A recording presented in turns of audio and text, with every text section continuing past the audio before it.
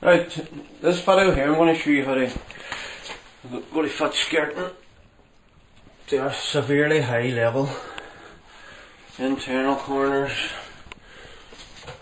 and external corners. I have a bit to do here, so first of all I'm going to show you how I'm going to mark this.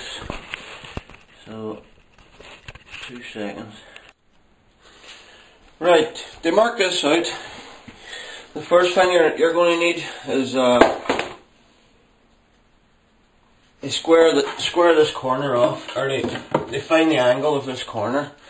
So what you want to do is you want to get a longer piece of wood, put it under the wall as tight as possible. Get another piece of wood, run it up tight to this bit of skirting, and draw a pencil line on here. That'll give you the exact angle of that wall, because all walls are never. I might as well show you this while I'm at it. On this here, on this external corner, you want to mark the floor front and back with a line out past the actual corner.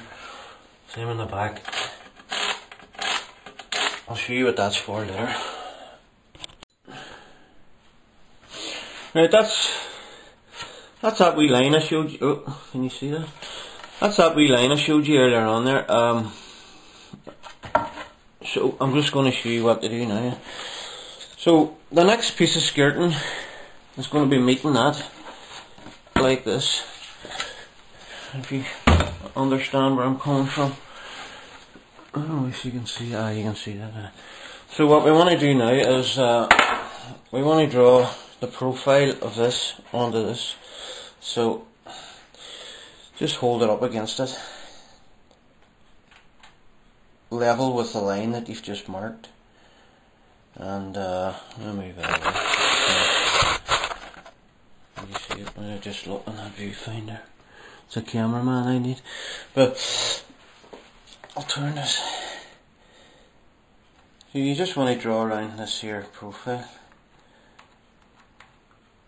I'll show you that when I'm finished.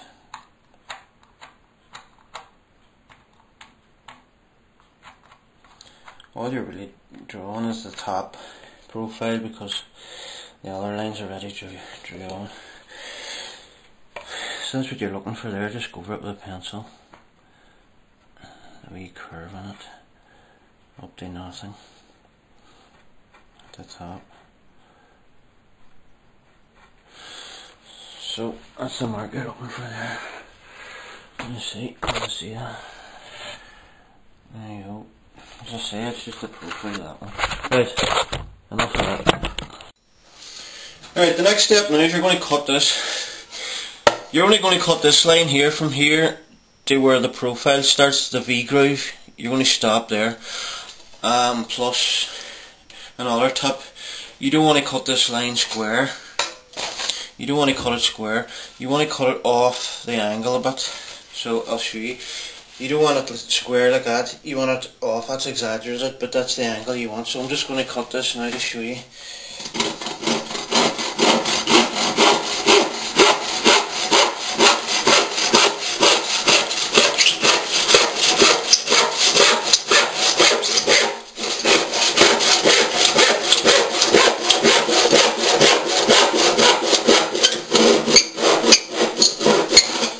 Stop at that V,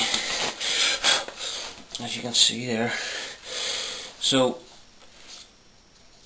if you want at this stage, you can cut the V as well, I guess, by just taking the pencil line. Just, you know, that's just so as you know where to start your saw. You're going to take this V off here. This round bit here is going to be done with a different type of saw. I'll show you now in a minute. So I'll just cut that V groove profile off. This saw is blunt. I think I'll buy a new one.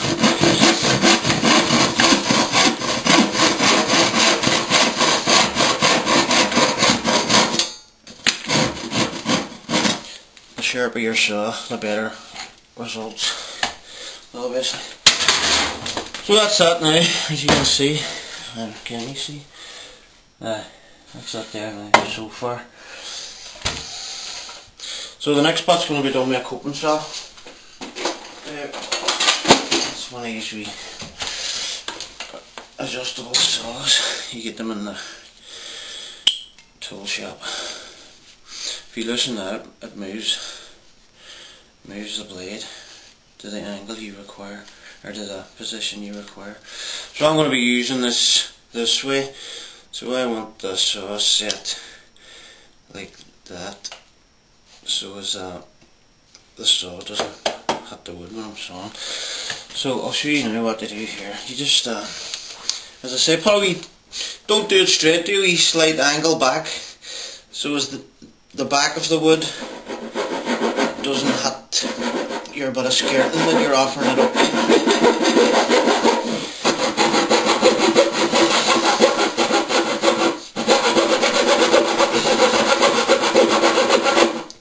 When you're using a coping saw, keep the movements fast, and then the saw doesn't jam. Wee tiny movements, but fast.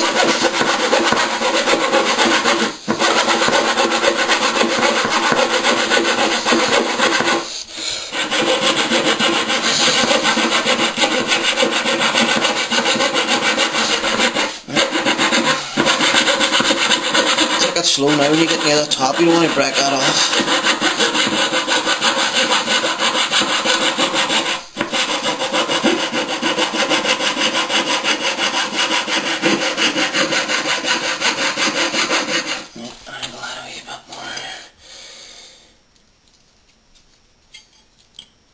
So starting to hit the wood there at the back.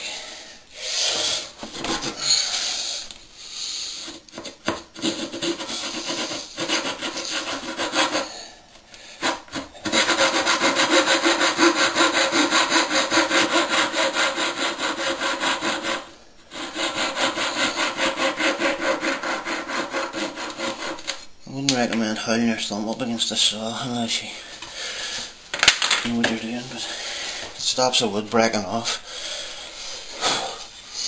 So I'll just show you this now. That's what you're looking for there.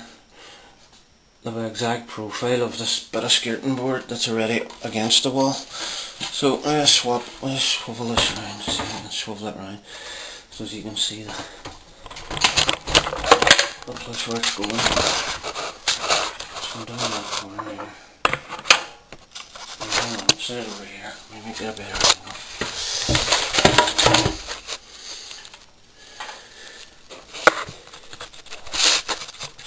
You see, I don't want 2 seconds, I'll get that exact. Right, this is a bit that we've just sawed now. Hopefully it'll, sometimes you don't get it exact first time, you have to adjust it. But, we'll see, that's it there.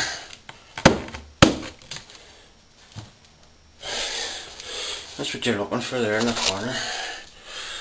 You know, a lot of people think they have to mitre both bits of wood, but that's not the way it's done, because as it says here, all walls are different. None of them are exactly 90 degrees. So I'll show you the next stage now that we'll work on the external corner. Actually, I'll just show you that now. You see the mark that you've done on the floor? Right. Where's my pencil? Right, the external corner, you just want to put a wee mark on there, just slightly past the angle. Don't go this side of the angle, go this side of anything. So, just slightly past it, and put a wee nick on there, and then go round to the back. I don't know if you can see that. And draw a line up your wood, right up to the top. Turn this piece and hold it against the wall tight, and do a wee mark on there and a wee mark on the back edge. And put your skirting back here.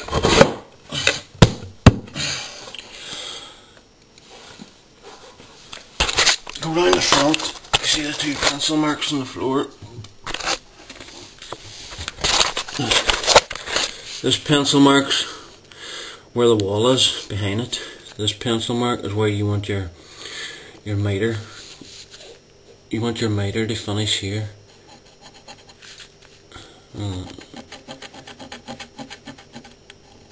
So I'll pause that now. Right, here's a wee tip I like to do, because I'm a pain in the arse, perfectionist. Most people wouldn't do this, they would just guess the exact angle.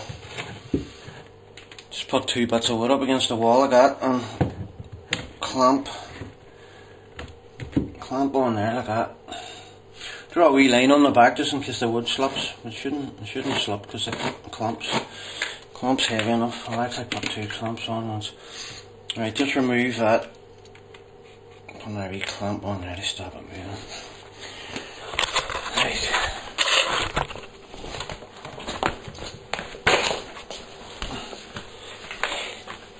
That's your angle now of the wall.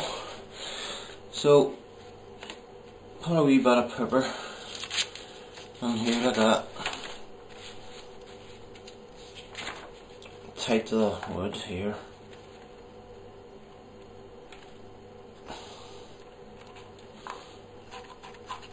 This will be near enough to the nearest degree or two.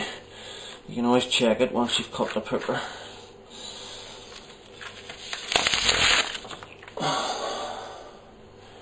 Where's that straight edge I had? There it is. So just transfer your mark onto the pepper. Showing this in real time here, so alright, anyway, I'll stop waffling. I'm just going to cut this now. I'll put my glasses on, can I see it? And I'll just bend the pepper like that along the line. That'll be a better idea.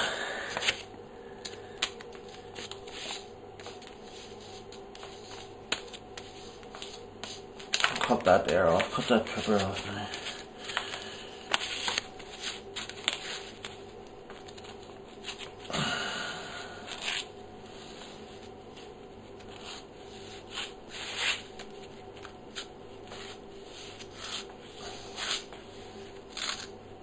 So that's the exact angle of your wall there. Which one was it again? Was it that way around or was it the other way around? No, it's the other way around. It's that way. That's it there. That's the exact angle of your wall there. That's your angle. So they half that angle. They find out what the angle is of both skirting boards. Just use a bit of mathematics. Just fold that in half. Fold that pepper in half there along the line.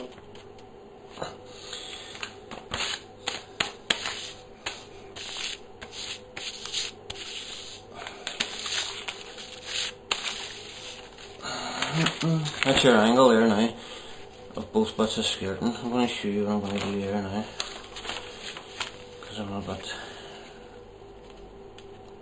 here.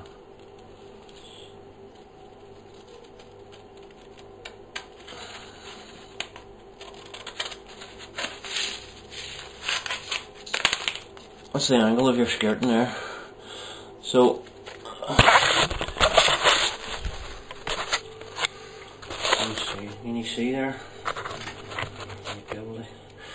Right.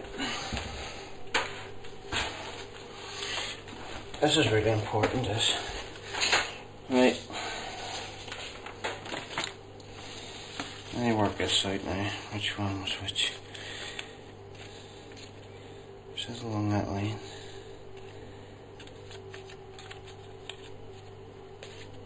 That's the way it was there. So that was the angle of your wall. So that's half of it. So put that on there like that. Keep it flush to the back of the skirting. Just do a wee rough mark on here of your angle. I'll show you in a minute now what to do. Don't do this the wrong way around, you'll waste your bit of skirting. And so that's the angle marked on there now. That has to be joined up to the line that we've marked on the bottom. Remember the last wee clip I showed.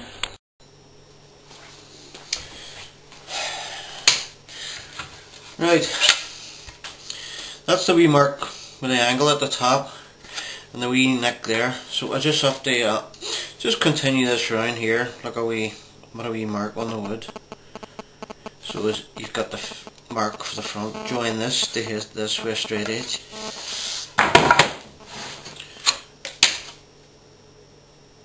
Like so. I'll show you how to set this up for cutting it now.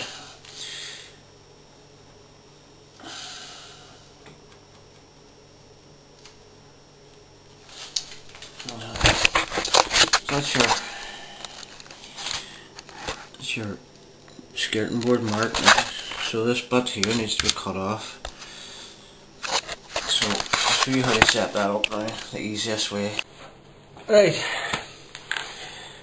here's your setup. Just somewhere rigid like a table leg or something like that would be ideal. Put 2 scraps of wood on the ground so your saw doesn't hit the ground, and then clamp a bit of skirting to making sure that you're clear. You don't want to install your table leg. Ensure you've clearance for your saw. So that's that tight there. Now that's going nowhere. And see this bit here. I recommend you using a brand new saw, because if you don't, as you're sawing down, your saw tends to try and drift, and it's a whole hammer. So this saw's a wee bit blunt, so I'm going to have to try and fight with it here to keep it straight.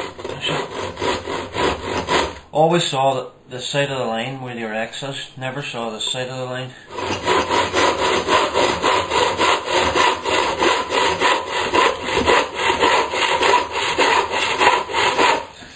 I'll see if I can move this so you can see it on here. Right.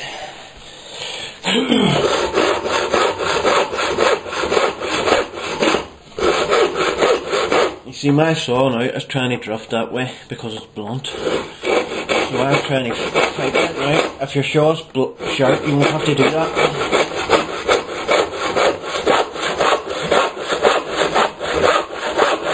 So I'm actually putting pressure this way on the saw to keep it straight.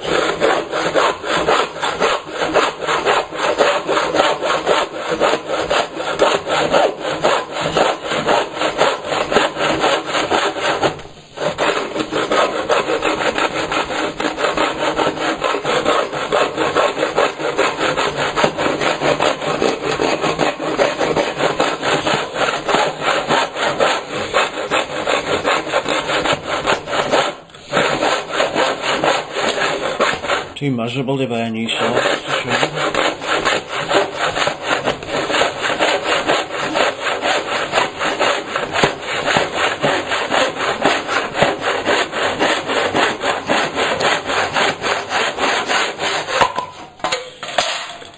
That's near enough there. We'll find out when we put it against the wall.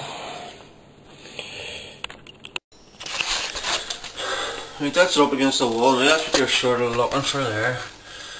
You want that, but actually it's actually not perfect. I'll show you why. You see the back? It's actually cut a wee bit off the angle, but that can be adjusted. But you see, if you use a sharp saw, you'll get that perfect. But my saw is blunt. But right, I have to put a piece here now, another piece of wood here now. So what you do there is, you get your other bit of skirting.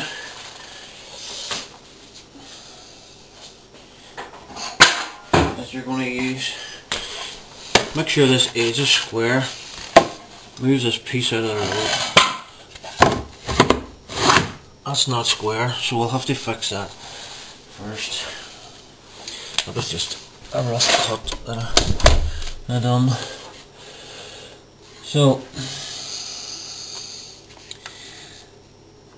Let's mark that now. Put a wee line. I actually use a bit of wood like that there, up against, tight against the architraves. Draw a line up it. I'll get you the exact angle of your cut. Just cut that off with a handsaw. I'll do that now and I'll show you the next stage. Right, that's that angle cut. Let's see. That's near enough for a patty. So what you want to do, I notice there's a wee wobble on that there though. So to rectify that, what you want to do is, let's see, where's that hitting? It's hitting the top edge here. And the back edge. Don't worry about that wobble yet, we can sort that out. Right, you want to do the same thing now in the corner over here. Do you see where your top edge is? Here. Oops, sorry, a bit too closer. Just get your wee angle there. Again, your pencil coming out at a slight 45-degree angle. And then remember that wee piece of paper with the angle on it? Just hold that like that. Oops, sorry. Hold that like that. Mark a mitre on it. Exactly. And join up your wee, or mark your wee line at the bottom where the point of the mitre, once you want the point of the mitre to finish. Join these two up, same as the last time, and cut them. I'll show you that now in a moment. I've just marked this other piece, the piece for over here. I've set it up the same way, clamped it to the tip of the leg, so I'm just going to cut it now and see how it matches up.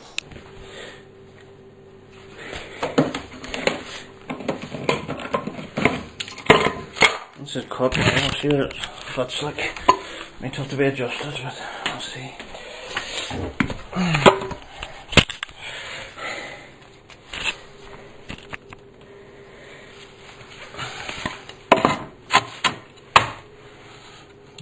Do you know what? It's not bad, needs a wee tiny bit of adjustment. As you can see, the walls a wee bit running off there. Mitre's not bad, but it's a wee tiny bit out, but we can plane that way, plane. All you have to do there is this here.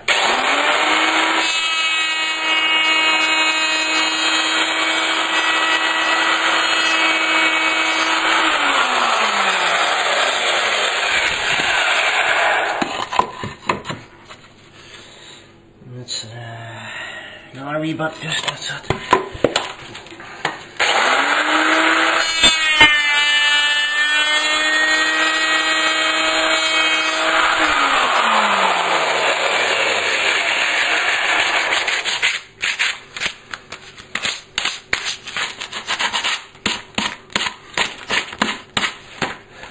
Well,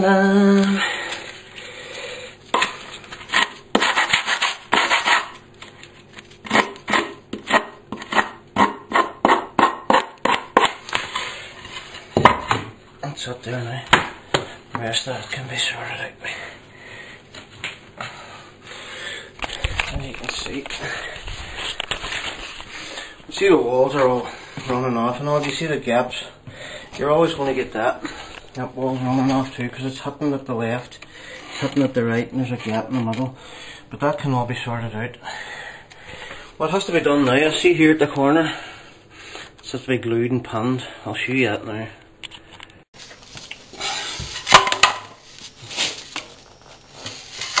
So you just want to glue this now, down along there. It'll stop it moving in the future or anything. Just glue there, glue it all along there. Pick that bit off. Glue here.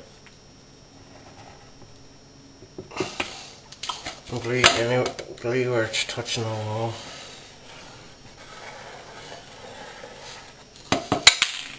Glue them. No, you don't need to glue them there. That's that against the wall.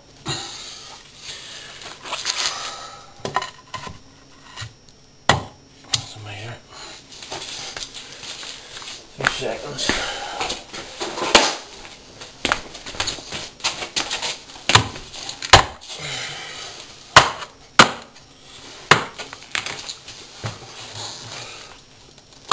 Put your foot on there.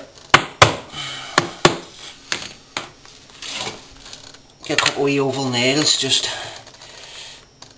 make sure that they're sitting flush there. Make sure it's flush there.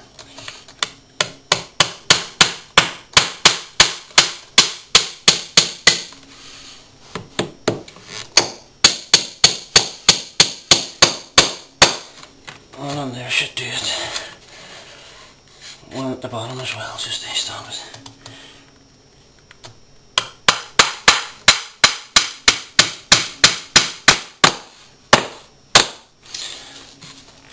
Because you've that glue now. You're going to get a bit of grounds in here, so put a wee nail on too to catch this piece of wood to keep the skirting on the wall. So, and a wee bit, maybe halfway down. So there's bound to be a bit of wood there. We'll just keep the skirting on there at the corner nice and tight. And then over here, what I tend to do, there's bound to be a bit of wood there, so put one here too, and at a slight angle, so just pulling the wood on towards the architrave. You can sort out the fact that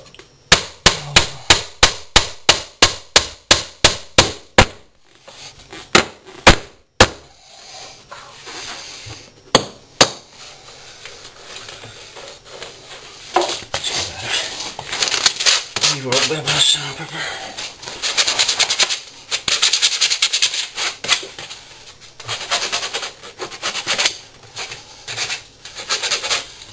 You can get a nail on there, Dad. A nail on here too somewhere. Put a nail on here too, but I'll not bother showing you. I'm just going to put this nail on and then I'll get the fillers all sorted out and show you how to fill it up. So, not too bad there, fold along there. Just get a damp cloth and rub along the line that you've just done. That gives it a lovely professional finish. That's how you do that. I was telling you about this one over here. There's a big massive gap there, and I don't want to use it at the cock because it tends to sink if you or sag if you use bits that are too heavy. So what I'm going to use is this stuff here. It's for filling cars, us cabinet makers and joiners use it for everything because it's brilliant stuff. You don't have to buy tons that big. You can buy wee small tins. It's a 2-pack filler. In other words, you need a catalyst, which is this stuff here, to get it to go off. So, if you're mixing about that size, you need about a catalyst about that size. You don't. It's like golf ball size to football size. If you can use that as a measuring guide. So I'll just mix this up now. And we're going to apply it to that gap the same way we applied the cock or the caulk. Anyway, I'm just going to put this over here so you can see me now. And I say this stuff's brilliant because it dries in about 10 minutes. Because of the chemical reaction of the catalyst and whatever, blah blah. So, just catch a wee bit like that in your scraper. Same again, down the wall and out until it's filled. Down the wall and out. I'll show you this filling process because it's sort of important to get this right, because if you don't, it looks like fuck all. So down and out. when you're finished this, you're going to run the scraper along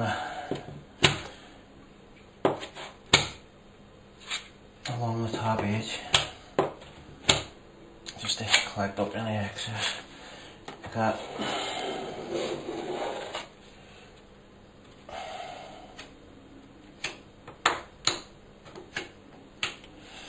These wee nail holes here now, there's nothing worse than painting over nails. It looks like really bad. So just sink in nails.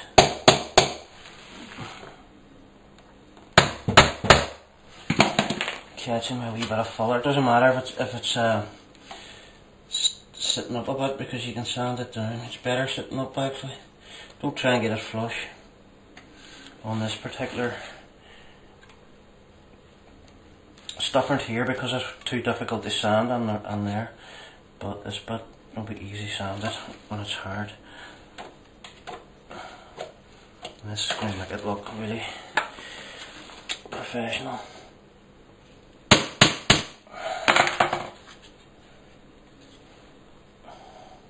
Nobody works to these tolerances anymore, and that's what's wrong with the world. There's too many cowboys out there thinking they're joiners.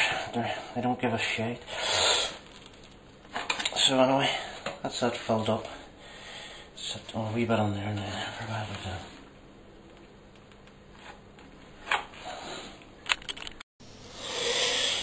Right, wee square block with an angle on it. A wee bit you've cut.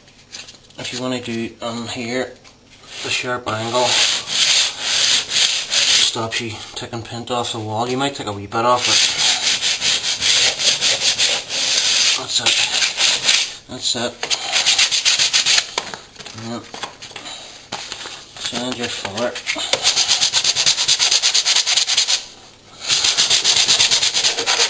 Take the sharpness off the edge too by doing that. Don't leave your edge completely sharp. Round it a wee bit. Even round this corner here. The paint will stick better too, you know. And then what do you see now?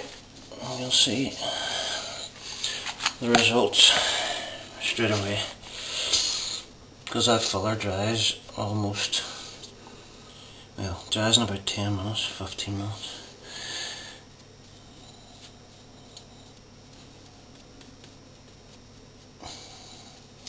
So we'll just continue painting this now. I might just show you the end product. Right, that's it all painted now and filled and what have you. I think you'll have to say, if you can find anybody who can fit skirting better than that, let me know. But I know I was going to show you there when I was editing the video. I forgot to show you how I done the cock. I'll show you now. I'll just do it along here because it needs a wee bit of fill. Just run a wee line like that. Get your scraper like the last stuff. Pull down like that and pull it out. Scrape it off onto a piece of wood. Pull down like that. Well, can you see here? Pull it down the wall like that and pull the filler out.